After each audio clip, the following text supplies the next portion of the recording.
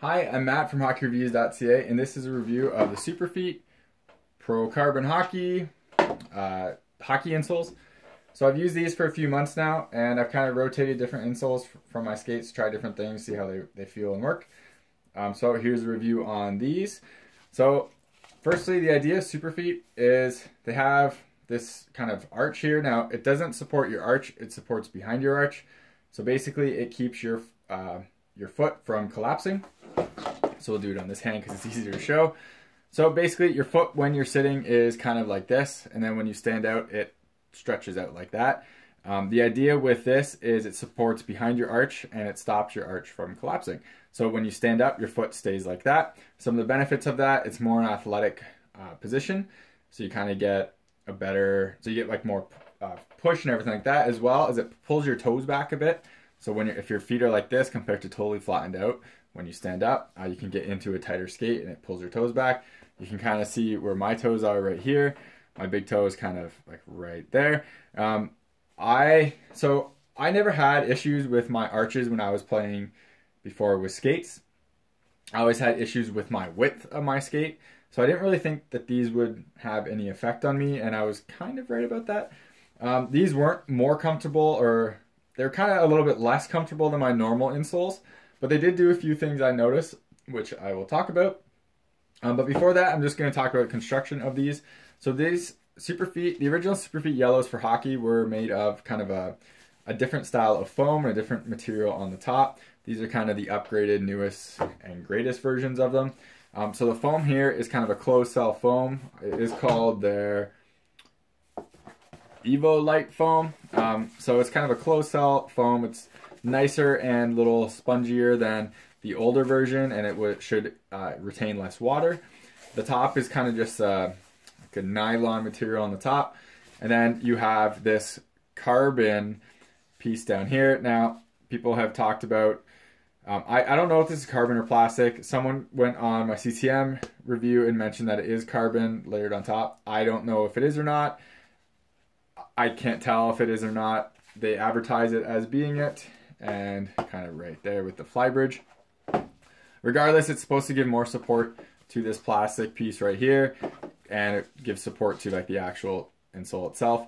I guess that's about it for what the insole is. Now, one of the things they advertise is 11% better acceleration. I don't believe that at all.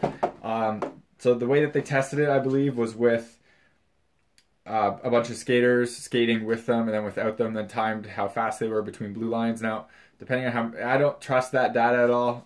Humans are too kind of, like they can change too much in variance of how you do something.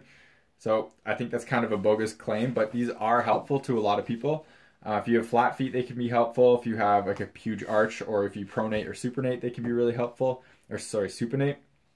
Basically, one of the great things that they do is they hold your heel in place. So they're good for kids in the sense that if you're fit for, if a child is fit in a skate that's a little bit too big, their heel could slide around, their foot can move around a bit in it. With Superfeet, your heel will, or their heel ideally will be locked in place with this, and it does definitely help with that, as well as the arch support to help lock the foot in place. And it does give you a bit more depth, or like fill the skate a little bit more, because it is a bit taller than a normal kind of, what's this, rivet liner. That's basically all it is, a rivet cover. Like this is a really cheap insole on a $1,000 CCM skate. Now they offer two. This was the cheapo part of it. So insoles like this, or even the ones with a little bit of grip and the edges on it, are pretty, like, aren't great. Superfeet are definitely an advantage over that. So there is advantages for this as well. And like I said, when your foot is locked in here in the heel, it does keep your foot from kind of pronating and supinating by locking in place and kind of forcing it to be there instead of going on both its sides. For me, like I said, I never really had those issues, so I don't think really the ideal candidate for these. With that said, I definitely did notice my toes being pulled back a little bit. So when I'm coaching my skates, I can feel my toes at the end of the skate all the time. And it's pretty uncomfortable, to be totally honest. It's when you're standing still, standing up, you're in a different position than when you're skating. Once your knees bend, your toes pull back a little bit. With these, I definitely felt my toes off of the ends of the skates more than without these. But I found when playing and going hard that this wasn't that comfortable, and I'm a bigger fan of the my CCM Curex insoles, so I went back to that. But they definitely did pull my toes back. Now I know a ton of people swear by these and say that they can't play without them. I'm not one of those people, but I definitely recommend people try them out. One of the reasons being is they do offer, I think it's a 60-day guarantee on them, or at least the stores I have seen have offered a 60-day guarantee where you can wear them for 60 days. If you don't like them, you return them for full refund, and that's it. Again, used, and that's pretty simple. It's a pretty good guarantee. So I definitely recommend people trying that out and seeing if that's an option for them near them. It is around some of the stores where I am. So that's about it for this review for the Superfeet. I definitely recommend people check them out, but they're just not for me. They definitely do pull your toes back, so they definitely give you that advantage of keeping your foot from totally collapsing. It's not an orthotic. Orthotics are like very customized to each foot.